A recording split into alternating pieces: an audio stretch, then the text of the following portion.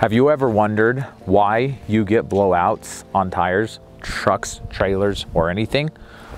This is Shane here with ROA Off-Road, and welcome to another Wondering Wednesday. Today, I want to talk about tires and the most common reason why you're gonna get blowouts. A lot of people might think, oh, a blowout is because you hit a nail or a piece of glass or some object, right? That's actually not the most common reason why you're gonna have a tire explode on you or a blowout of some kind. A nail in your tire most likely is just gonna make your tire go flat. Now, if you're driving on the tire when it goes flat, you might have a blowout. So the most common reason why you're going to have a blowout on a trailer tire or a truck tire, any type of tire, is going to be improper pressure, that's your PSI. Overheated tires, if your tires get too hot, they could have a blowout, which also might be because of the pressure not being properly set. And the other reason would be age or tire rot. What is age or tire rot? Or wait, age? What do you mean about age?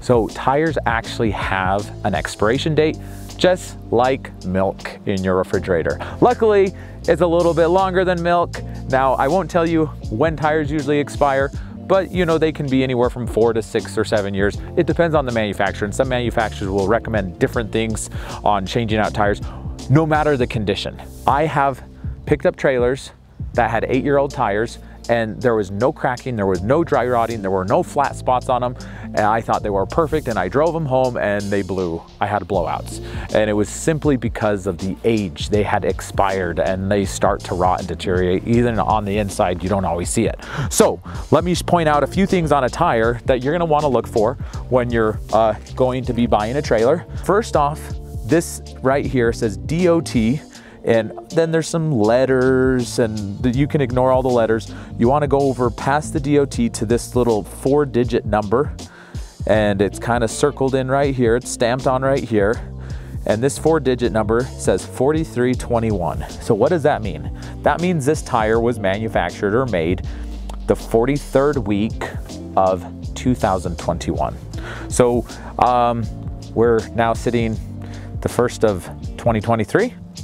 So these tires are, you know, a year and a half old, right? So I'm totally fine. Now the thing is, a lot of people are like, wow, it seems like these tires are gonna last forever. Well, typically car tires, you'll run the tread out before the expiration, but that's not the case with trailers, because trailers don't get used as much. So on a trailer, more often the tire date will expire before the tread will be worn out to needing to be replaced. So right there on a trailer tire, you're always gonna wanna check the date, especially if you're buying used. The next thing you wanna check is what load range is it? So this is a load range E, right? And some manufacturers will put load range C tires on their trailers. And so if you come here, you can see single axle or dual axle, and it will tell you this tire is rated for 3,185 pounds. It's a load range E, right? So if you have 4 tires, that's 3,000 times 4. If your trailer weighs more than that, or you have more gear in it, then you're in trouble, right? If you have a big trailer and your trailer tires are only rated up to, you know, 9,000 combined weight and your trailer's 10,000 pounds, you're gonna potentially have a blowout. The next thing you wanna always check is your PSI, and typically you wanna be running PSI close to your max PSI rating, cold, what it says right there. So this says 65. On a trailer, you're gonna usually wanna run that max PSI. And the reason is because the PSI, the rating is according to the PSI, right? So this is 3,185 pounds at 65 PSI. So if you drop it down to 60 PSI, the rating also drops. So you no longer have that 3,000 pounds rating, it's gonna drop a little bit.